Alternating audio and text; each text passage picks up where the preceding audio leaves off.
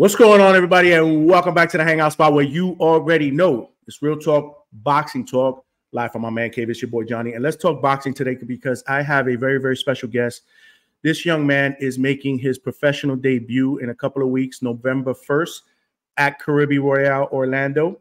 He is currently going to be fighting at super bantamweight.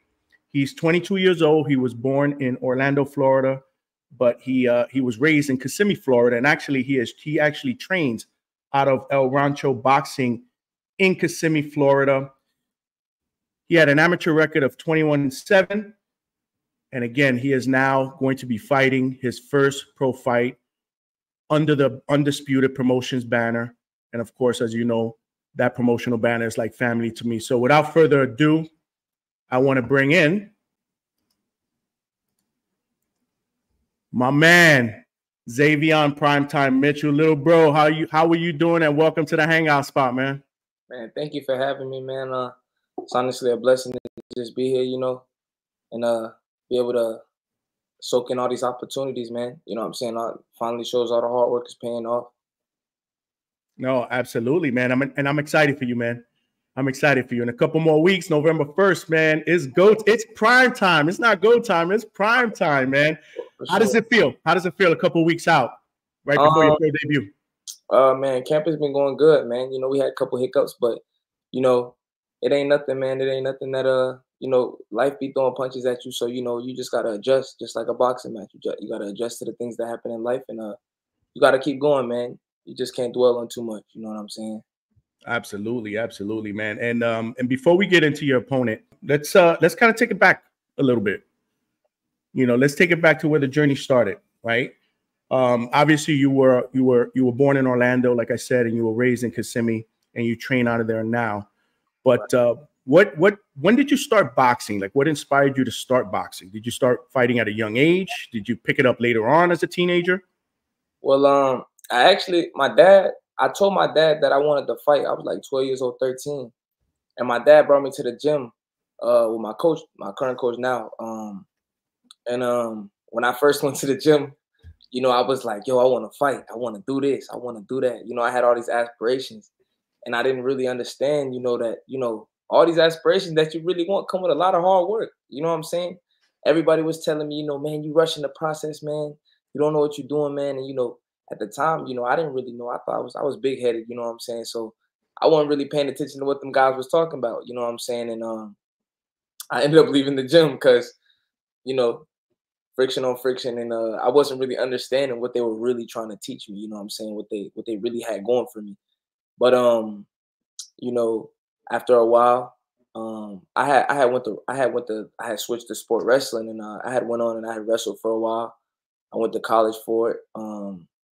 And over the years, I still box. I still box over the years, you know what I'm saying? But then when I had got to college, I had made some bad decisions. So those decisions led me to get kicked out of college, you know what I'm saying? And not today. I really don't regret those decisions I made because I'm standing right where I wanted to be. You know what I'm saying? I'm standing right exactly where I wanted to be. And now I am a very coachable boxer, you know what I'm saying? I listen to my coaches. I study the game film that they asked me to study, you know what I'm saying? I got an assignment tonight after we get off.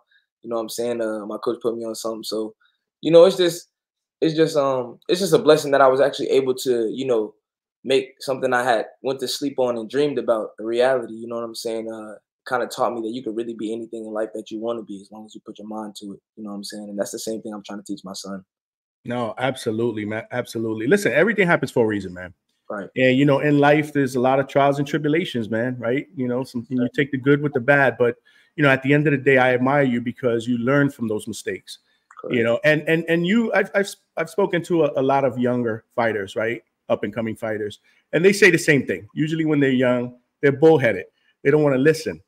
But, at the end of the day, they realize, that it's a process and it's in their best interest to listen because that's how you're going to grow. Because boxing is not just physical. I mean, it's mental, right? I mean, boxing is mostly mental.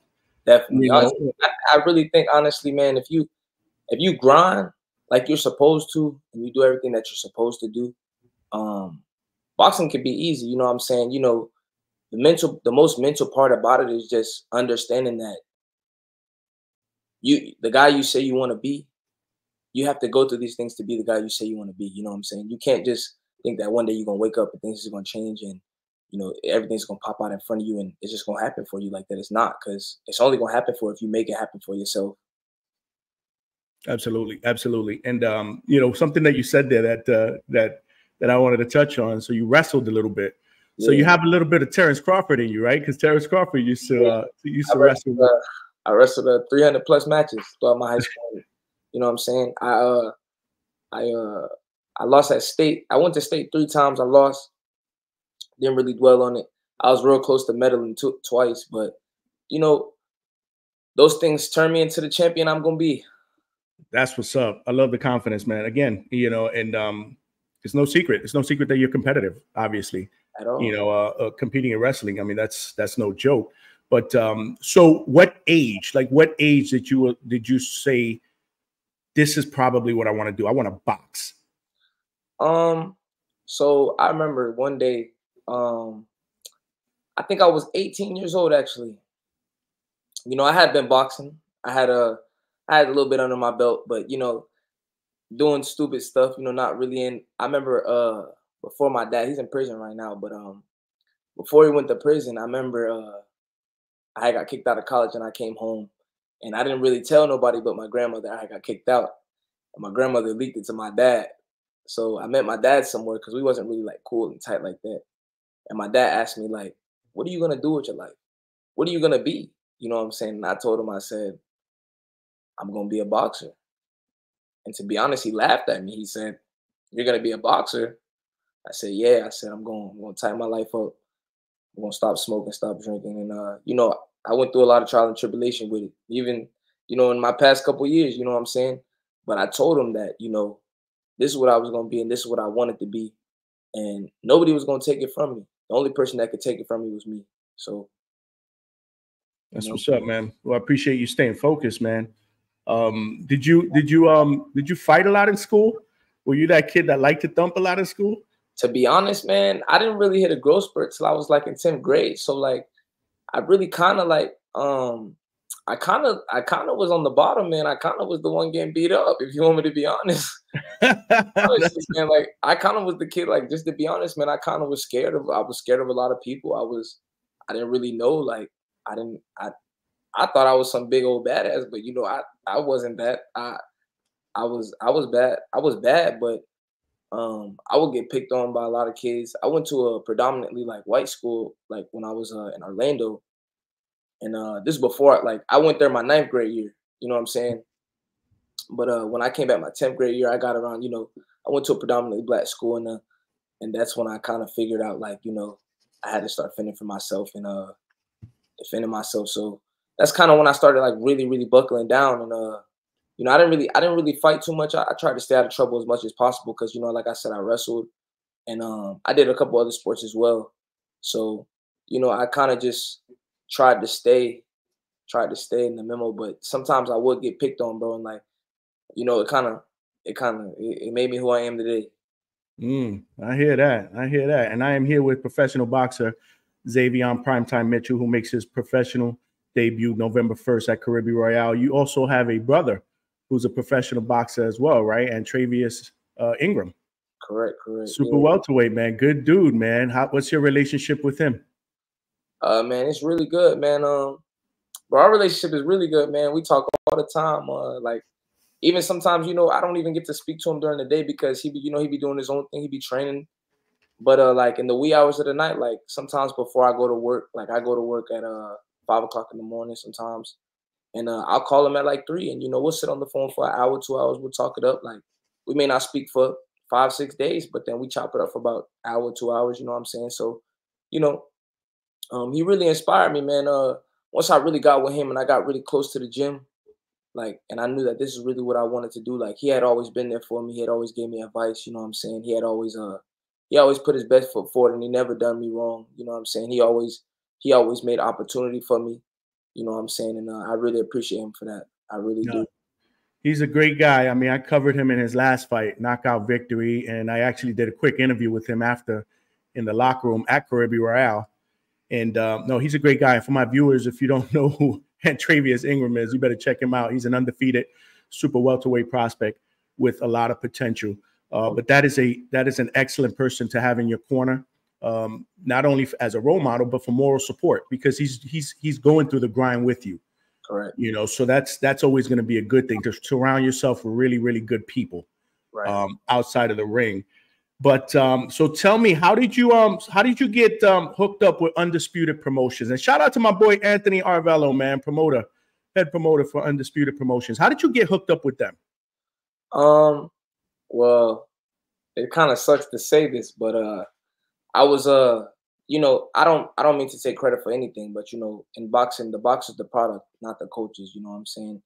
The team I was previously with, you know, I think they reached out to him, and then after he reached out to him the first time, I had went to I think there was a July 6th fight or July 20th. I went out there and I chopped it up with him. Actually, I was chopping up with Box Lab too. Box Lab was chopping up with me as well. Shout out to Box Lab, man. They're family to me too. Those are my boxing families, both of those promotion companies. Well, definitely. I was chopping it up with Box Lab in the little restaurant, you know, in the crib that everybody goes to after.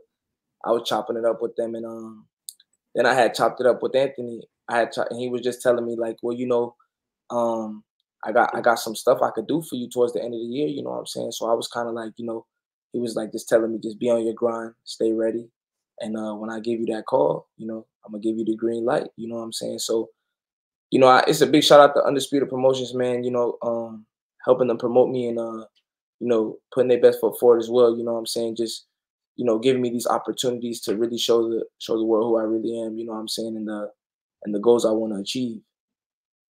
You're in good hands, man. You just got to do your part, man. Stay working, you know, work hard. And I seen you. I mean, you sent me videos and stuff. I mean, you grind in there, and you just got to keep focused. You're headed in the right direction. So November 1st, you're fighting a tough guy. I believe his name is Jose Fernandez, right? Correct. He's from Venezuela. Correct. A little bit bigger than you. But right now, what's your height? I'm like 5'8.5", 5'9". 5'8.5", which is good height, you know, for a guy who's going to be fighting at what, 122, I believe this fight is? Yeah, 122. Super bantam, right? But you also told me that you can go down to bantam, right, at 115. 115. Yep. If the stretch is right, you know what I'm saying, and the paperwork is looking good, you know, we do anything, you know what I'm saying? If it makes sense, you know what I'm saying, we make anything happen if it makes sense. So is there any particular reason why you guys chose Jose as your first opponent? Actually, if you want me to be honest, it wasn't no real reason that we actually chose him. You know, shout out to his team and, you know, his corner, you know, Corey Marksman and his father, you know what I'm saying, doing a great job. I actually used to be in that stable with them. You know what I'm saying? I used to train with them every morning, and they got something really good going over there. So shout out to them. But you know, it wasn't no particular reason that we really chose him. You know what I'm saying? The fight really just made sense. You know what I'm saying? It made sense, and you know, it made sense to. It was going. It looks good on the resume. So you know, we plan on going out there to handle business. You know what I'm saying? And absolutely. No, absolutely, absolutely. What do we expect to see in that fight? I can't promise nothing. I just know that I'm going to put on a performance in my lifetime, and you know what I'm saying, I'm going to stay focused, stay on the game plan. I'm not doing nothing off script. You know what I'm saying? If something happens, it happens. But I'm going in there to be a smart, technical person like I trained to be. You know what I'm saying? I've seen some of your videos. You're more of a technical, right? Boxer, puncher.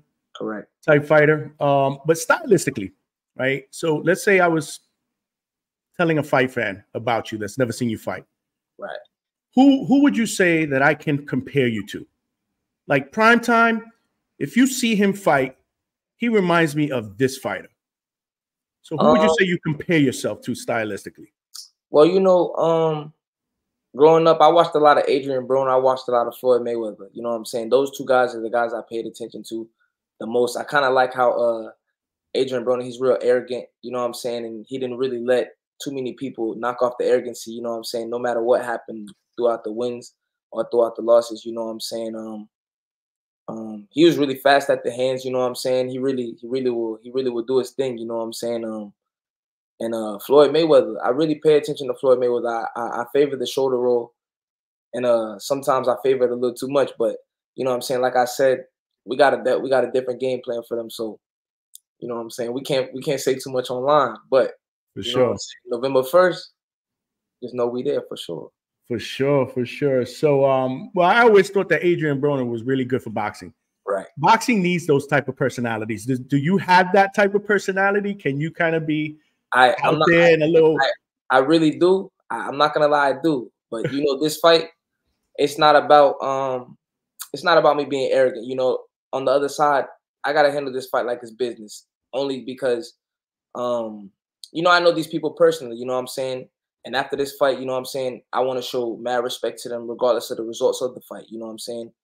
And you know, you never know what you need in the future. And you know, you don't want to lay something out that's really personal when it's all just business, you know what I'm saying? Everything's business, you know what I'm saying? Ain't nothing really personal at all, you know what I'm saying? I don't really care to, you know, make anybody look like a fool or make myself look like a fool, you know what I'm saying? So I'm going out there to handle business. And you know, I respect them, utmost respect for them.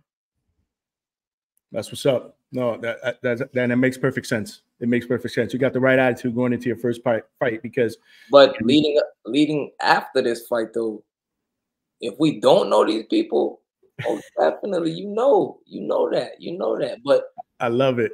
you know, you have to show respect where respect is shown. You know what I'm saying? They have never done me wrong. You know what I'm saying? They've always been in my corner, and you know what I'm saying? It's how the matchup happened, you know what I'm saying? It's just it's business. It made sense, you know what I'm saying? So we're gonna handle it how we have to handle it. But you know, if we get a guy from Mexico, we get a guy from somewhere that's out the blue, you know what I'm saying? Oh, definitely. Y'all are gonna get the full effect of what's really going on. Most definitely the full effect of what's going on. I love it, man. I love it. I love it. So you mentioned those two guys as you know, two guys that you inspired, you know, that inspired you, right? Because I kind of put Adrian Broner in that former class, man. Like I don't even want to see him fight anymore. He's one of my favorite fighters. Yeah, don't get me wrong, but it's about that time that maybe he thinks about hanging it up. Floyd, obviously, you know, he's retired and he does exhibitions. But today, out of today's group of fighters, who do you like to watch? Who are some of your favorite fighters to see today? I like Raymond Ford. You know what I'm saying? Raymond Ford that's my guy. I like him. He's a good fighter. He's a tough guy. I like how he won his first world title. I like him too. My parlay hit big that night. You hear me? But it wasn't even. I like the way he came and he just fought back. He bit on his mouthpiece, you know, during those tough times. And you know what I'm saying? And that's what boxing is about. You know what I'm saying? He's got dog in him. Real dog. Yeah, and you need that. You know what I'm saying? Real dog. He's got real dog in him. Another guy I like Tank, you know what I'm saying? But you know, Tank, I feel like he's one of a kind, you know what I'm saying? He does his own thing, you know what I'm saying? I can't speak on what he does, but you know, I feel like he gets hit a bit much, you know what I'm saying? He gets hit up, he takes a lot of hits, he takes a lot of damage, you know what I'm saying? And that's stuff I want to refrain from. You know, I like the sweet science in boxing. I like to hit and not get hit. You know what I'm saying?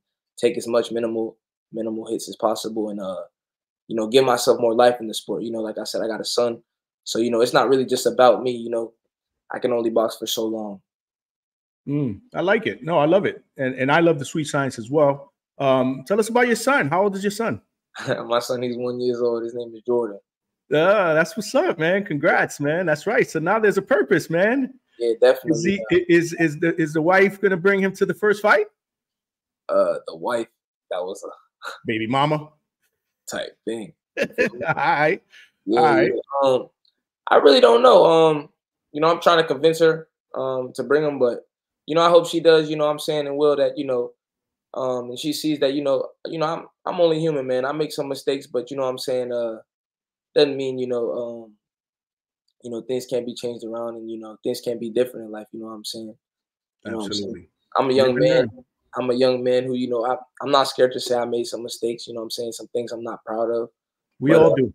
Yep. But I know that as of today, you know, on today's date, October 15th, I definitely got my head on my shoulders. You know what I'm saying? I'm definitely walking towards everything that I wanted in life. So, you know, I'm not gonna let this opportunity slip at all.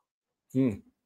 And if I gotta walk towards it, most definitely will. You know what I'm saying? Do anything.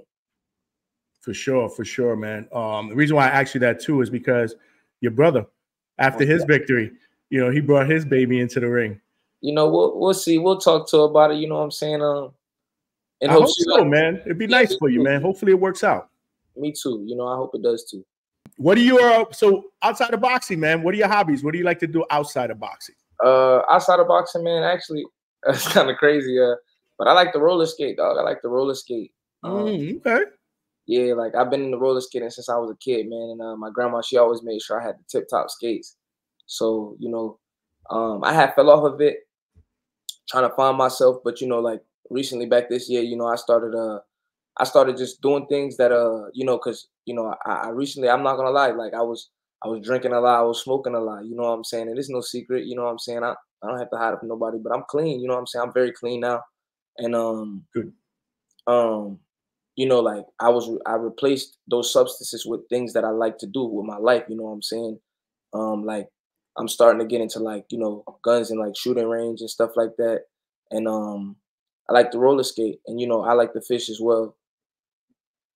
Yeah. Well, there's plenty of that to do here in Florida. No lie. Yeah.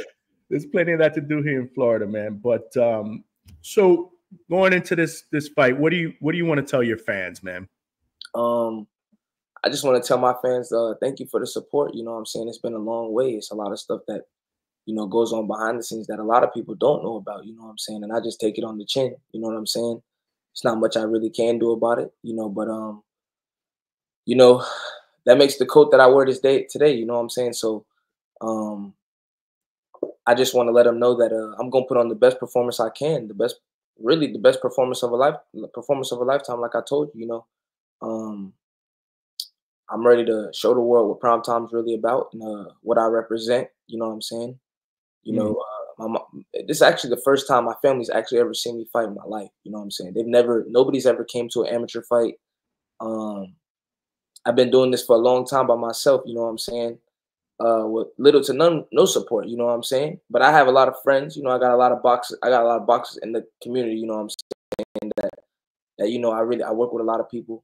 And I made some great relationships along the way, you know, with this boxing. And you know, I think it's gonna be a really humble night. You know what I'm saying? It's gonna be a humbling night just for me. You know what I'm saying? Because it's kind of showing me that like regardless of what anybody said about me or how they felt about me or what narrative they did throw at me, you know what I'm saying? I stayed persistent. You know what I'm saying? I stayed persistent through the hard things. And you know, God walked me through it all, you know what I'm saying? And everything was tough, but you know, God, he wouldn't walk me through something that I couldn't walk through. Oh, absolutely. Everything in life happens for a reason. And you get a chance, like you said, to just put the past behind you and start a new chapter, you know, in your life, November 1st. I'm happy for you. You know, you have me as a supporter. I can't wait to be there. I'll be there at Caribbean covering. So we get a chance to chop it up there. But let my viewers and your fans know where they can follow you on social media. You can follow me at Primetime Zayveon. You know what I'm saying? I don't discriminate. If you follow me, I'll follow you back. You show me support, I show you support. You know what I'm saying? It's not no give or take, you know what I'm saying? Even if you don't show me support, I show you support as well, you know what I'm saying? I'm a real humble guy. Besides the boxing, you know what I'm saying? I'm a real humble guy. I understand that you gotta have some type of attitude and you gotta bring some type of attitude to the table, you know what I'm saying? Yep. But besides that, I'm a real humble guy, you know what I'm saying? I really stay in my place. I really genuinely this year I told myself like if I don't really hang out with people that aren't going where I'm going, you know what I'm saying? If you ain't doing something positive with your life, if you don't got, you know, something positive going in your life, you know what I'm saying? I really try and stay away from that because the only way you can go up is if you have positive people around you. And if you have negative energy around you and bad energy around you, then it's not a good picture. You know what I'm saying? You can have all this fame, you can have all this stuff going for you, but if you're not nourishing yourself correctly, if you're not putting yourself around the right people, if you're not, you know, if you don't have a game plan with your life, you know what I'm saying? 9 times out of 10, it's not gonna go so well. You know what I'm saying? So that's why I was glad I knew what I wanted to do early. I mean, it took me a long time to get here, but I'm here now. You know what I'm saying? Absolutely. Here to stay. I'm here to stay, man. And for my viewers, if you are new to watching my videos, make sure you subscribe. to the hangout spot. This is how we do it up here. Little bro, man, this was an absolute blast, man. You know, it was an honor to have you here. I'm glad, you know, that I'm going to be a part of this journey, right? Day one. You know, I get to be there day one. I'm your day one. For sure. I remember chopping it up with you. I think I chopped it up with you at the July 20th. Yep. September 6th too as well. You know what I'm saying? At my brother fight, just this past last fight at the crib, you know what I'm saying? And I'm sure we're gonna chop it up this weekend as well. You know what I'm saying? Absolutely, man. We'll chop it up. We'll get a pick going, man. We got to get ready, man. It's prime time, November 1st, man. November 1st. I ain't gonna live it down. All right, I hear that. But anyhow, for my viewers, you know, I appreciate the love and the support, and good luck to you, champ. Yes, sir. I'm dead, baby. Yes, sir. All right, man. Yes, sir. I appreciate you so much, man. Thank you. All right, you got it, man. So this is your boy Johnny signing out from the Hangout Spot, and I will talk to everybody soon. Peace.